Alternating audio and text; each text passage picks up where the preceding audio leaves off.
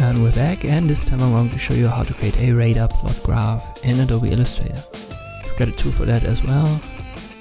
Let us just use it. It's the radar graph tool.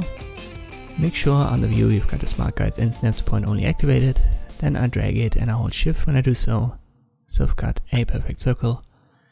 So the first value, it needs to be empty, or the first cell, it needs to have an empty value.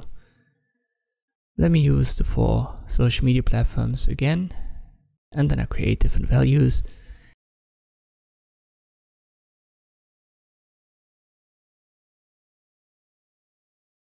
You can see the first parameter is audience. It will be in the north, positioned at the radar plot.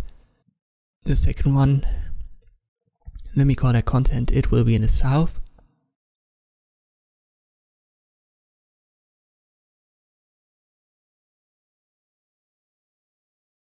If I add a third one, I will have created a triangle.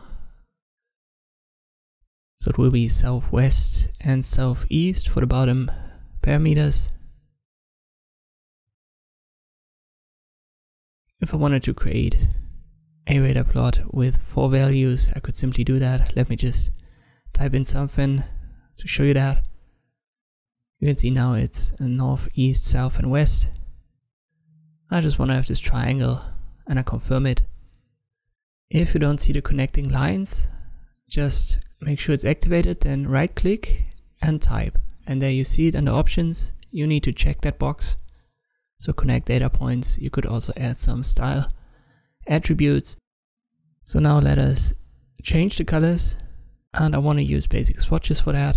So nothing fancy here.